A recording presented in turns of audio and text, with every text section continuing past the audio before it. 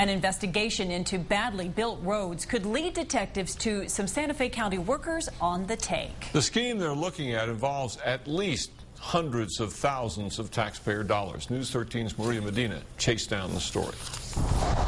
It's a case that involves the roads of Santa Fe County. It's not your typical criminal investigation. And whether the contractor that paved some of them did shoddy work to pad his profits. The important thing that we need to figure out is whether or not county employees were involved in this entire scheme. Sheriff Greg Solano says they're also looking into whether employees with the county's Public Works Department were in on the deal.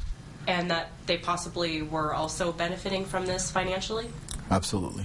Investigators are looking to see if any county workers are steering business to the company for a cut of the money.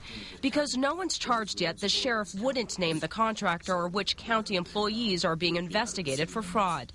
But a county source told News 13 a higher up within the Public Works Department is at the center of the investigation. The county manager refused to do an on-camera interview with us, saying any comment could ruin the sheriff's office investigation. A county spokesperson did say nobody has been placed on leave or fired. It was brought to our attention by a county employee.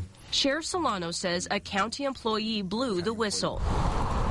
And when investigators looked into it, they found the contracts awarded to the contractor may total more than $1 million in taxpayer money, and that the bad road work goes back months, possibly years. They would be out of the city limits within the county, but not state roads. In Santa Fe, Maria Medina, KRQE News 13. There are also allegations that county equipment was used on these projects. If that's true, the sheriff says the people who did that could be charged with theft and with misuse of county equipment.